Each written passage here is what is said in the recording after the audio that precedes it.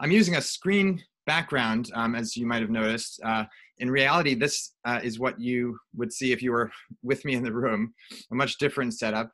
And I think a lot of us are dealing with all kinds of new circumstances, new environment, new teaching role, new way of teaching. And it's really challenging. And I want to just applaud everyone who's doing this and making this rapid transition right now, because it's not easy.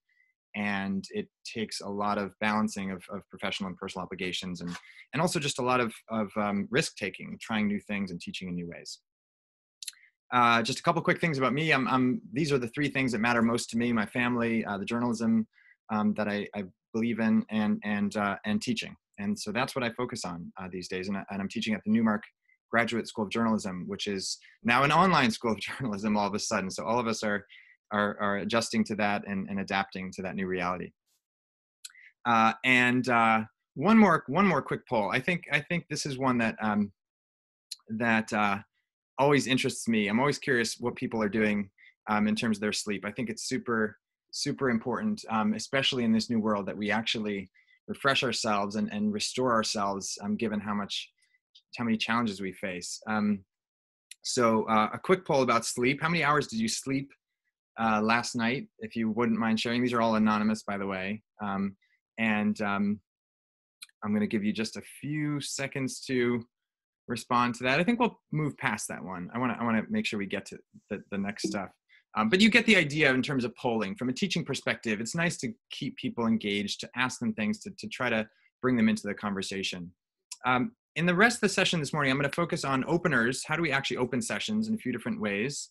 Some activities for remote sessions. And these are mainly intended for educators, but they're really applicable in other kinds of contexts as well, if you're working collaboratively on various kinds of journalism projects. Some closers to end a session. I think it's helpful to end sessions with intention, so that we don't just run out of time, but we actually decide we're going to wrap up the session in a bow and complete it with a feeling of conclusion. And I'll say more about that toward the end of this session, and we'll see if I can follow suit and end on time and end with a nice bow on the end of this session. And then a couple more tools I'll throw in throughout the session and before we wrap up. So that's where we're heading. And just quick tech check. You're seeing my slides. You're hearing me, and you're seeing me on screen. You're seeing the slides, and you're hearing me, right? I just want to make sure everyone's with me on that. And you can just mention in the chat, just someone give me a thumbs up or a yes, and I'll know that you're hearing me. There are three things. Great. Thanks, Callie. Thanks, Vanessa. There are three things that we're aiming to do, in my view, when we're teaching, whether it's in person but especially remotely. Number one is being engaging. So we don't want to bore people. We don't want to have people feeling like, wow, I wish I were watching a video game or doing something else or running outside. We want to also be effective. So, we're teaching remotely, and it's more difficult, it's more challenging, there are limitations, but actually, I think we can do a lot of really effective teaching online and remotely, because we have everyone at our fingertips, really. They're connecting with us virtually, but they're able to type things, to do things. They're all with us in the same room, even though it's a virtual room. And finally, I think this should be enjoyable. We're all under a lot of stress. People are facing all kinds of family situations. They're facing a lot of questions about the economy and what's going to happen with the journalism profession or whatever other field they might be in. They might be in really confined conditions. So given all of that, I think it's important that we keep that in mind and we make things fun and interesting. And in general, I think learning should be enjoyable. People should be excited that a class is about to start or that they're about to learn something. So a couple of words about openers. First, here's an example of one I like to play with pictograms. It's called Brain Spin, and there's a deck full of pictograms, but you can do this in a Zoom session as well. And so you can do this right now for yourself, and just look at this little pictogram. At the bottom of the screen, you'll see a little pictogram. It looks a little bit like maybe a bubble wand or glasses or binoculars. Those are all things, for example, that I see when I look at that. And by giving people a chance to just open up their minds, you give them a pictogram, you give them a chance to open up their minds and just be creative and think about as many things as they can from that object.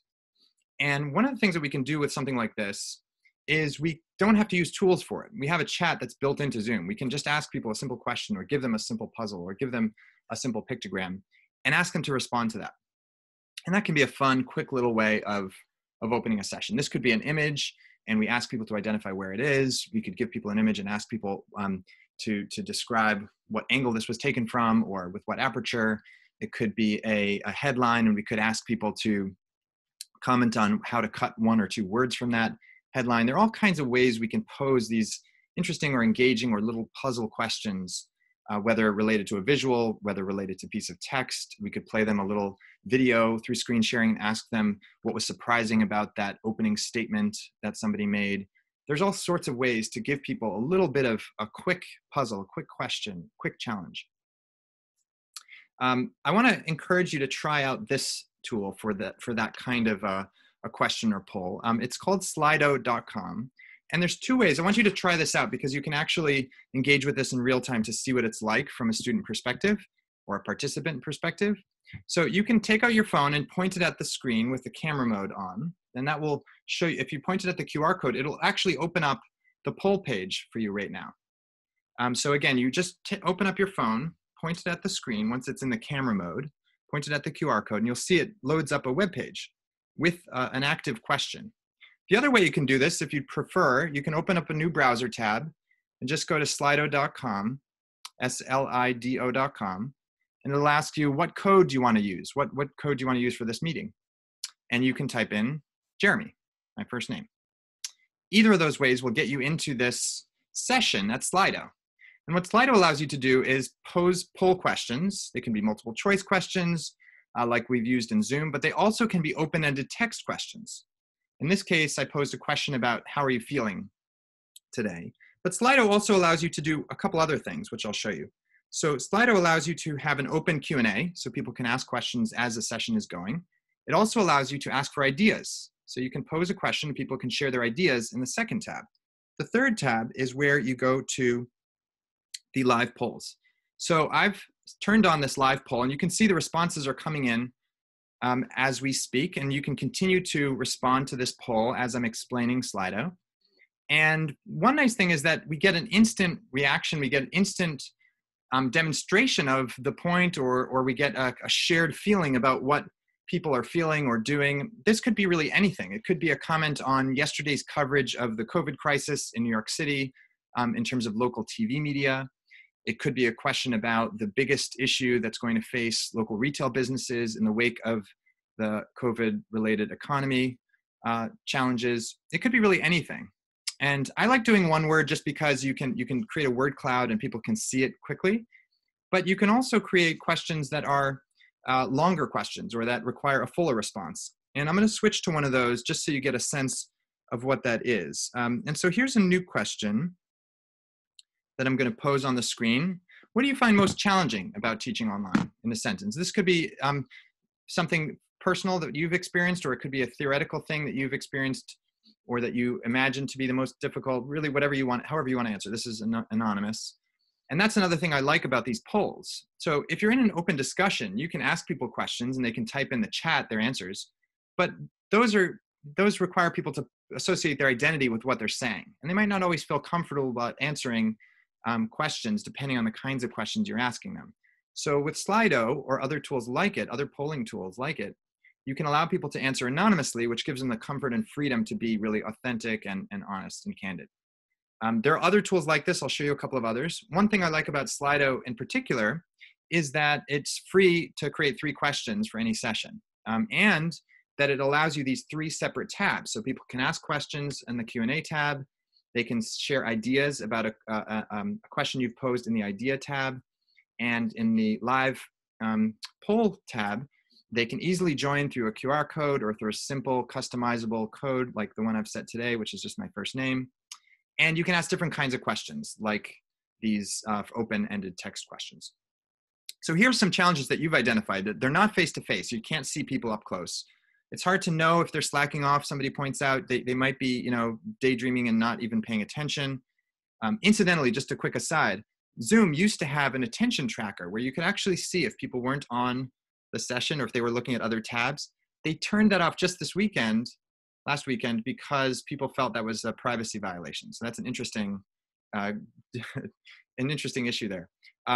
Sitting in the chair for an extended period of time. I've heard a couple of professors talk about getting up and doing stretches and having people do stretches. I think that's a great idea. It's hard to balance. You can't see yourself versus your slides. That's another challenge.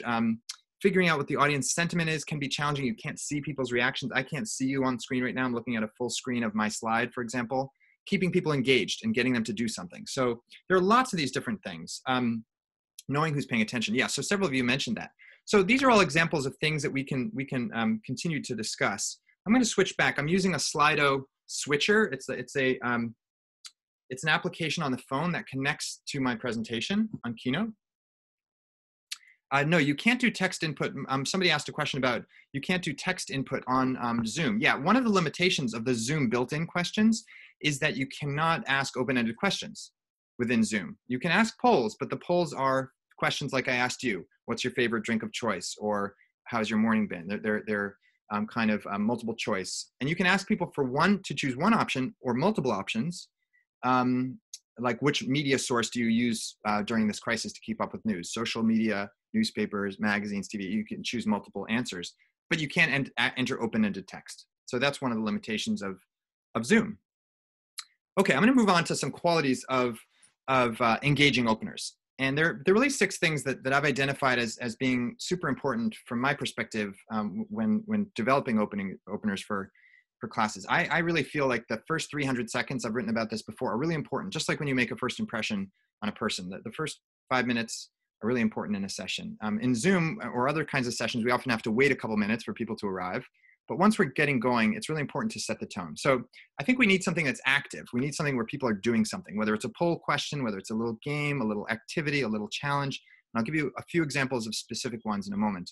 I think they should be brief, so we should move on to something after that. I think they should be connected either to people themselves and their lives and their situation, like the fact that we're going through this COVID situation, we're in confined spaces, we're facing new constraints, or connected to the broader topic that we're focused on. In this case, the journalism subject or whatever else you're teaching in particular. I think they should be something you can do over and over. So you don't want to have to reinvent the wheel for every single session. So there should be polls that you have kind of ready to go, either templatized in your Zoom, or if you have Slido, you can reuse polls. If you have other tools like Socrative, you can store a whole library of different questions and little exercises or games or quizzes. Or you just kind of have them at your ready in whatever organizational tool you use for managing things so that they're easy to recreate and easy to redo.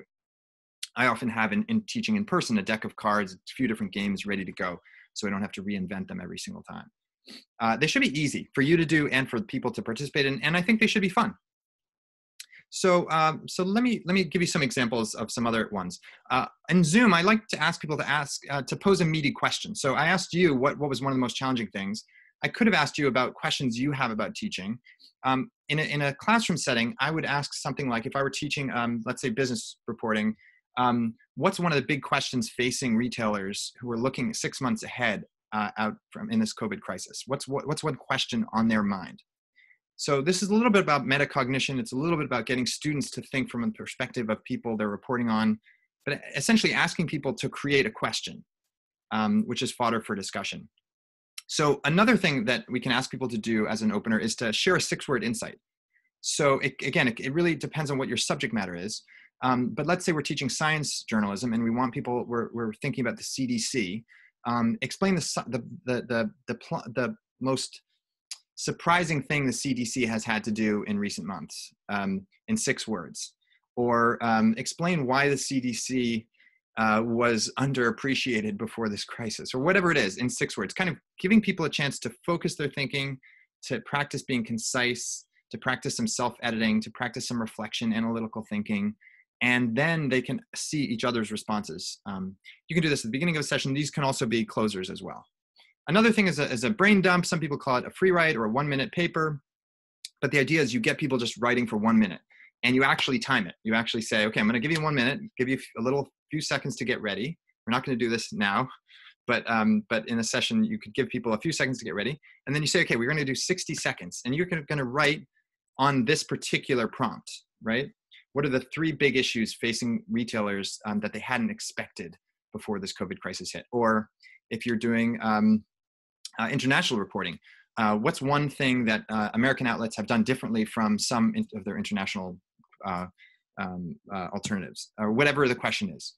And they can do this either in a Google Doc on their own. You can have a shared Google Doc, and publish it and give everyone the link so everyone's working in the same doc. That can sometimes be messy until people are used to it, sectioning it out. You can do it within the Zoom chat if you're comfortable with that. There's a lot of different ways to do it. You can use one of the tools I'll show you momentarily. So there's a lot of different ways to do that pre-write, but the important thing is you get people writing, you get people doing something immediately, early in the session. And then different kinds of polls. And there are 3 kinds of polls that, in my view. There's social polls, sort of how are you feeling, what drink do you like in the morning, that kind of stuff. Topical polls, so about journalism, what media outlets are you finding most reliable during this crisis? Or input poll, how are you doing in this course? What should we be covering more? How effective was that exercise or assignment? Those kinds of input questions about what you're doing. By the way, I didn't mention this, but I'll share a link at the end, which has the slides and the tools that I'm referencing in this. So you can refer back to that if that's helpful, or back to the recording if that's useful. So Slido I've mentioned and we've looked at. I'm going to move on. This is an example of a tag cloud from a recent webinar that I led, and you get a feeling for how you can see on one screen a lot of different feelings, and it's very easy for people to respond to these, which is again why I like this kind of tag cloud. There are other tools for this, like Socrative. That's another one. I'm going to pull out here for a quick second and show you what that looks like when we're actually on the Socrative site. So I've set up a Socrative poll here, and I have a room with just my name, Kaplan. So students would go to Socrative.com and choose student, and then type in Kaplan. And one thing I like about Socrative is you can use it flexibly and improvise with it. So in this case, I didn't pose a pre-question. I just said, answer the question I'm going to say, right? So during the session, as you're teaching, you can say, what do you think about that? We've just been talking about such and such, or so-and-so has just made this interesting point. What do you think about that? So with the other polling tools, you generally have to have a preconceived question, although you could use them in this way, I suppose, if you wanted to. But Socrative allows you to sort of open up a true-false or open up a multiple choice. How would you grade, Trump's performance in terms of media, whatever, A, B, C, D. And you can basically just create the question on the fly. So that's one thing I like about Socrative. You can also have quizzes that will be self-graded, which is also distinct in Socrative. So if you're using it for formative assessments or to see how people are doing in terms of their understanding, that's a valuable use of it. Poll Everywhere is another one. I'm going to move along because we're in a mini webinar here. So I'm going to move on and talk about some remote exercises during the class session. These should be aligned with what you're doing in the rest of the class, your learning goals. I think they should be broken up. So things people are doing remotely on their own should be broken up into smaller pieces. Sometimes we give people these big projects to do, and I think they need more scaffolding. They need more help. Do just this one step today, or just spend an hour doing this one thing, finding 3 new sources, or examining this particular question and interviewing 2 or 3 specific people. I think we need to help them along with those broken up steps more than we assume in some cases. I think the instructions should be crystal clear. It should be doable. So it should be within their range, something they've either done before or we've prepared them to do. Sometimes we assume they can do things, people can do things, and they haven't been given that preparation. Should be fun, again, enjoyable, and they should be flexible so we can adapt based on the circumstances. So given that people are at home and given that such and such is happening, here's a way to adapt to that. I think essentially we can ask people to do these 3 kinds of things: to curate things, to create things or collaborate on things, and to critique things. So what do I mean by that? Let's look at a couple examples. People can curate material onto a Pinterest board, and Pinterest doesn't have to be for visual things. You can have people curate onto a Pinterest board interesting examples of coverage of retail businesses and their challenges faced, or international reporting projects around the world that have addressed the COVID crisis with creative data visualizations or whatever. They can do that on a Pinterest board or a Trello board. You can have them create something like a Google slide deck explaining the CDC's main functions during a crisis like this one. Or a Whimsical is a tool that allows you to create mind maps or flowcharts or diagrams. And you can ask them to create a quick diagram outlining how the communication flows through the US government, if it's an explanatory science project, for example. Those are things they can create individually or with a partner, with a colleague, and collaborate. They can also collaborate on a shared Coda document or Notion document. And these 2 are terrific tools that are kind of like Google Docs on steroids. They allow you to create documents that have embedded images, videos, maps, tables, charts, all sorts of stuff in the document, and people can collaborate and add to the document together, and then publish them almost like a website. So they're really quite elegant. I'll show you a couple of quick examples in a minute. And lastly, they can critique something. So there's a lot of stuff going on out there. They can't get out there and report themselves in person in many cases, obviously now, but they can take coverage that exists or documents that exist and annotate that. They can use a tool like Hypothesis, which is .is at the end. It's a free annotation tool, or Document Cloud, or many other tools, Edgy. There's a lot of tools where you can have people annotate either a website or a PDF. And that's a way for them to kind of critique or analyze coverage. So I want to show you what a Coda doc looks like and what a Notion doc looks like. I'm going to go back out here to the web, and I'm going to show you a couple of examples here. Here is a example of a Coda doc. It has a slide deck. It has various websites in it. It has other material that I've embedded in it. It also allows people to ask questions, add questions. So this could be something that reporters share with the public or people in their community in Mott Haven or wherever else. And the people can add a topic that should be covered, for example. Coda is really a rich tool for creating, again, Google Docs on steroids. Another example of a tool like that is called Notion. And both of these well, Notion is free for educators, by the way. Coda is $2 a month for educators, which is 80% off of its normal price. And they both have all kinds of templates. So I'm just showing you a couple of templates. This is a course schedule. This is a lesson plan in Notion. So you get the sense that you can create these really kind of robust, it's almost like creating a web page, but you're just using a document. And it can have images. You can really do a tremendous amount. And these are really, really robust tools that you can just use to move up from just using basic Google Docs if you want to try something a little bit new. I may come back and do another webinar about those tools specifically because they're really so rich and there's so much to them.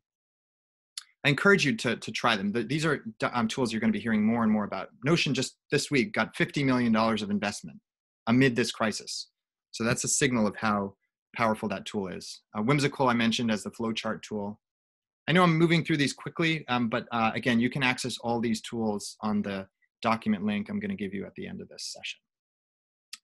These are all opportunities for us to be creative with our exercises. We all have a million meetings. So just a word about this. I'm going to say more about this in the webinar tomorrow about digital efficiency and organization, but I think we should use a scheduling tool. I think we should limit how many meetings we participate in. I think meetings should be shorter and fewer people should participate in them. Again, I'll say more about that tomorrow in the webinar, tomorrow morning at 9:30. Calendly is a great tool for managing this. This is a big challenge for us now that we're doing everything remotely, and there's some other free tools listed here. My favorite new tool, and I can't stop talking about this these days, is called Roam. And I'm going to do a whole separate session about Roam. It's a brand new paradigm for note-taking and organizing notes. I'm going to say a little bit more about it tomorrow. But Roam Research is just an amazing new tool. And it does away with folders. It's a very different approach to notes. It uses only kind of tags and bidirectional links. So if you're curious, check it out. I will say more about it tomorrow. Let's move to the closer. Closers should allow us to assess whether people understand. They should bridge to the content. They should conclude and wrap things up. They should delve a little deeper, give us an elegant exit to the session, and we should finish on time, which I'm going to try to do. We can end with a game. We don't have time for that today, but I love Kahoot. I've been playing it with my little girls and their friends. I'm playing it as a family. You can play it with your students. It's just a really fun way to ask questions. Here are a few closers we can do. Give me an exit ticket. So a takeaway from this session and something you're curious about. A little summary of some key topic. What I know, what I want to know more about, and what I've learned recently about this. And again, a quick quiz or a game. There are all kinds of skills within journalism that we want people to develop. And whatever your field is, there are all kinds of skills you want people to develop. And I think we should be really clear about what our learning objectives are and what we can do in one session.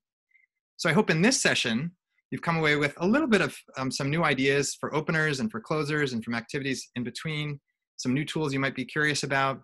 Anything you want to delve further into will be in this document, hopefully, if I've included everything, and I'll add to it. It's a living document, bit.ly/teaching2025. I'll paste that in here to the chat as well. And you can go to that and you'll see it's already live. And I'll be adding to it a little bit to make sure I've included everything. You can email me with follow-up questions or follow-up comments, jeremy@jeremykaplan.com. Follow me on Twitter. You can book an appointment with me, any of you who would like to chat. I'm going to ask you a couple of quick final polls, if you wouldn't mind. First is about the length. Obviously, you hear me talking quickly, and that's because I want to respect your time, and you have so much else to do today. But how do you like the length of the session? Is it a good length? Do you prefer something even a little quicker, and you can just interrupt your day and get something quicker? Would you prefer something a little longer? You can answer the poll on your screen just for quick input. You can also ask any final questions in the chat, and I'm going to wrap up quickly to maintain my promise of ending on time. Okay, a bunch of you say 30 minutes is good length. At least one person says 45 minutes would be a slightly better length. If anyone else has final input, you can put that in there or email me separately. I'm going to end that poll, and you see the results up there. And somebody likes 15 minutes as well. So we've got a whole range of different preferences there. Thank you so much for your participation today, for joining in this mini micro webinar. I consider this a bit of an experiment, like much of what I do. I hope this has been useful for you. I hope that you have a fantastic day ahead of you and a great vacation. Those of you who have a spring break coming up or something like it this weekend coming up, I wish you the best, and I wish you all well and good health in your families and situations. And thank you for coming. Feel free to send me any questions or follow-ups you have. And with that, we'll conclude. And again, tomorrow morning, anyone who wants to join different topics, some different tools and resources focused on digital organization. So you're welcome to join then as well, 9:30. Thanks, everyone, and have a great day.